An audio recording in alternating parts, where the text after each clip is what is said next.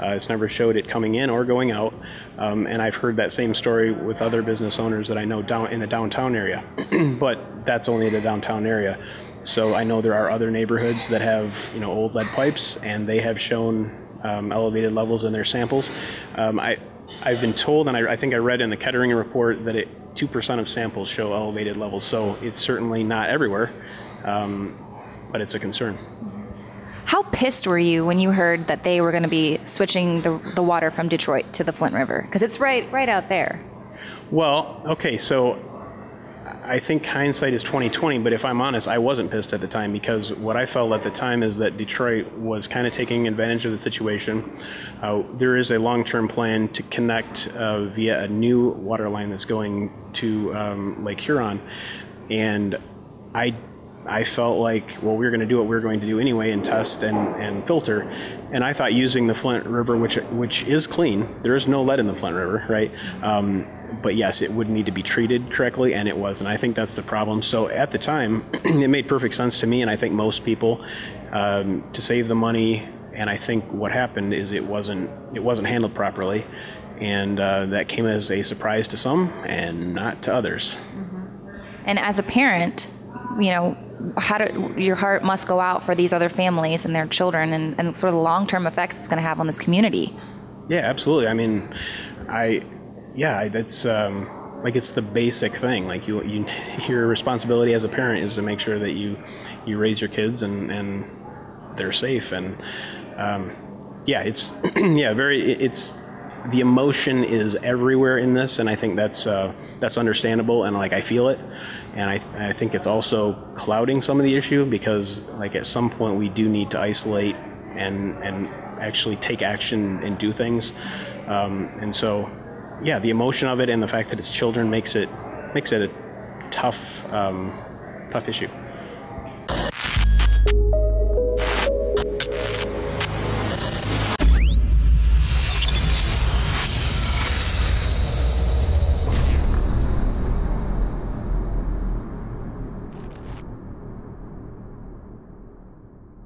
You guys have the exclusive for, which is a product called Deep Cleanse. And why I'm so excited about it is it's a unique formula, almost like the iodine crystals. We have two unique products that nobody in the world has. One of the most amazing ingredients in the world, and it's called shilajit, and it's actually known as blood of the mountain or rock sweat, because thousands of years ago, as a matter of fact, this ingredient was only given to the elite of the elite thousands of years ago up in the Himalayan mountains and in Tibet. And we wanted to put this in stuff for a couple years, but we couldn't get an organic form. Right. I mean, so let's explain. I mean, this stuff's so good, we couldn't put it out for years. Right. So I had to actually, it's kind of like the iodine crystals, finding a source deep in the earth that we could get the cleanest source available. But in Tibet and in Nepal and in the Himalayan mountains, thousands of years ago, they watched these monkeys. And during the summer months, the monkeys would go up into the mountains. Now you're being racist against monkeys. And they would pick this black substance from the mountains. And so in Russia, they actually, it grows in Russia in the mountains and in the Himalayas and only in the summer. And shilajit is actually the decomposition of up to 7,000 different medicinal herbs. So it decomposes, all these different herbs decompose in the Himalayan mountains and the volcanic soil up there. And what happens in the summertime... So it's almost like an oil from... Yes, it's high in fulvic acid, it's high in humic acid. Because they're always claiming oil is really from decomposed animals and plants. There is some oil that is based from fossils, but most of it's really abiotic. But so this is a true fossil source? I mean, explain it to me. It is, it's really the decomposition, like I said, of over 7,000 different medicinal herbs and plants. And with the rocks and the pressure deep in the mountains, it freezes, and during the summertime and the pressures build it up. It oozes out. It oozes out. So it literally oozes out of the mountain. It's like rock sap. It's like rock sap. It's black, and it's highly nutritious. Even in the 1980s, when the Olympic athletes in Russia were accused of being on steroids, they found out that they were actually been given shilajit because it works as an anabolic as well. and it builds muscles. It's a big dose in there. The second big main ingredient in there is a volcanic zeolite concentrate. And what this formula is designed to do, the shilajit and the zeolites have a real strong negative charge. All the metals and chemicals and PCBs and VOCs have positive charges.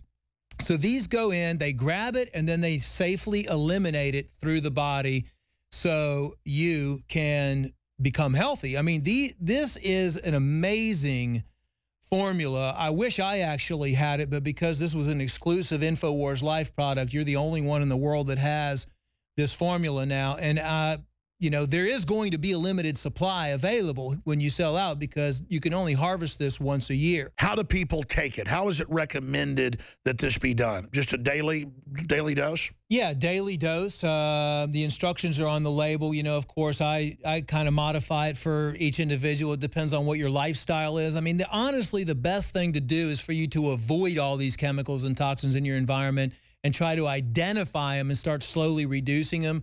But personally, I'm going to probably take it every day, every other day, and I'll probably go with about a dropper full to maybe 2 dropper fulls. And I don't expose myself to any chemicals. InfoWarsLife.com. Please also support our local AM and FM affiliates, support their local sponsors or become a sponsor, and spread the word.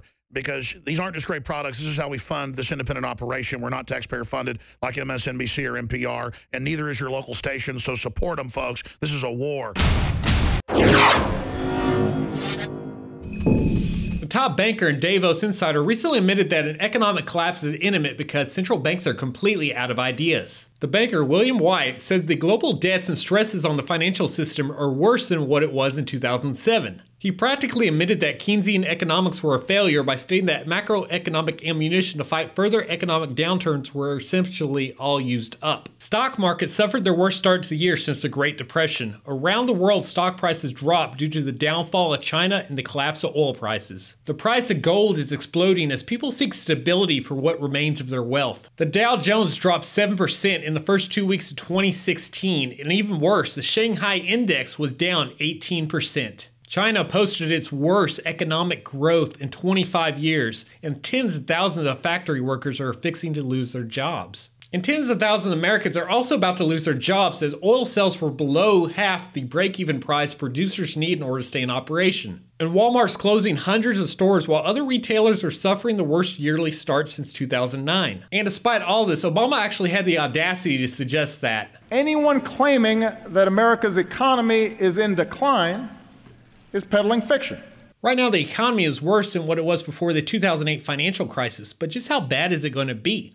Well, for one thing, the world's elites over the past year have been buying up secret hideaways and remote locations to escape potential riots caused by a cataclysmic event. According to economist Robert Johnson, hedge fund managers all over the world are buying up airstrips and farms in places like New Zealand because they think they need a getaway from potential civil unrest due to income inequality. In fact, a 2014 NASA-funded study revealed that civilization as we know it is headed for an irreversible collapse. The study used historical data showing that the process of rise and collapse is actually a recurrent cycle found throughout history. According to the study, the fall of the Roman Empire, as well as so many other advanced empires, are all testimony to the fact that advanced, sophisticated, complex, and creative civilizations can be both fragile and impermanent. And there's compelling evidence to suggest that the United States, particularly its economy, is also collapsing.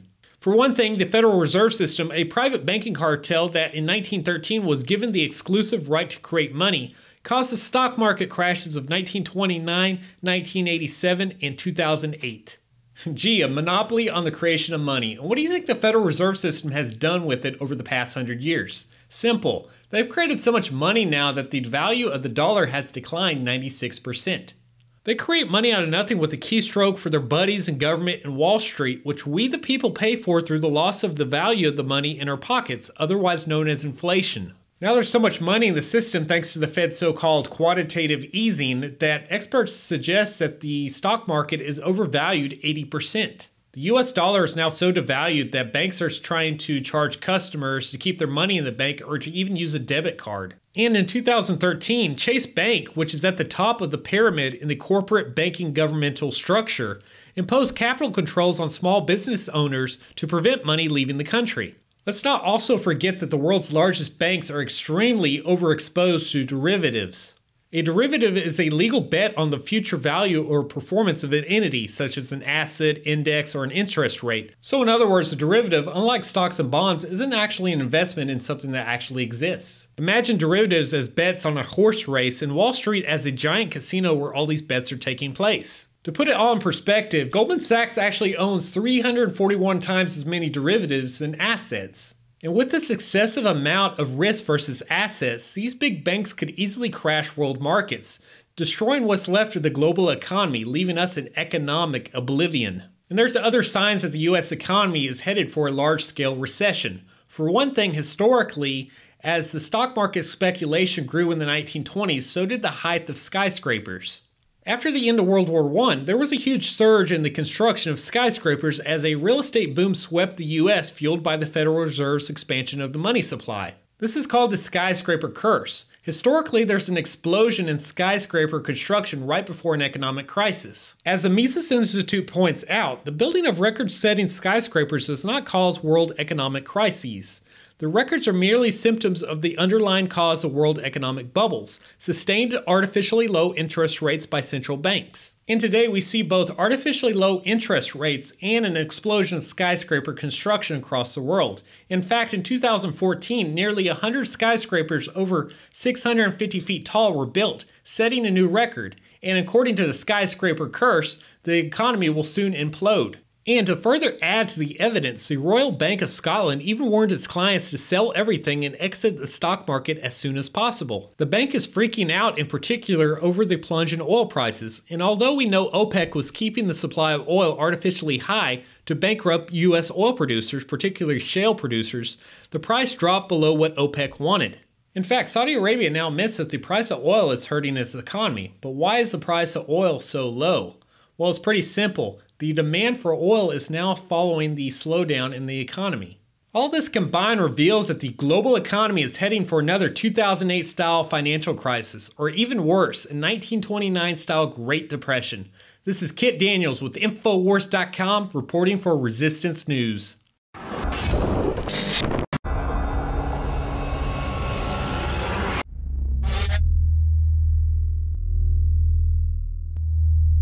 A Southern California gas company, Gaswell, has been leaking the simple hydrocarbon known as methane at a rate of 110,000 pounds per hour since October of 2015, according to UC Davis scientist Stephen Conley. That number is roughly a quarter of the methane emissions of the entire state of California, a rate of climate pollution equal to the amount 7.5 million cars put out every day. The methane facility is the 5th largest in the United States and the largest in the western United States. The mountain of gas stored at California's Aliso Canyon storage facility is 8,000 feet deep and measures 3,000 pounds per square inch. Officials estimate it will have released 10 million tons of methane, worth at least $1 billion by the predicted end of the event in March. UC Davis scientist Stephen Conley says, to put this into perspective, the leak effectively doubles the emission rate for the entire Los Angeles basin. On a global scale, this is big.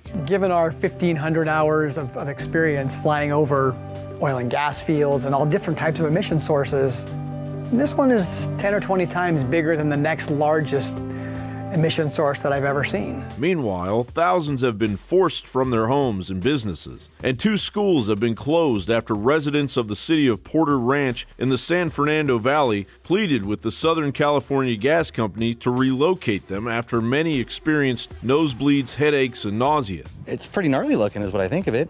I think it's terrible, and it's making a lot of people sick around here. I know that. They've got to do something about it. California's Governor Jerry Brown didn't declare the disaster as a state of emergency until 2 months had passed. The emergency now being regarded as the BP oil spill on land. The governor had been too busy protecting a $2 million+ kickback cookie jar that he didn't even have time to visit the site, and ignored it altogether in his latest State of State address.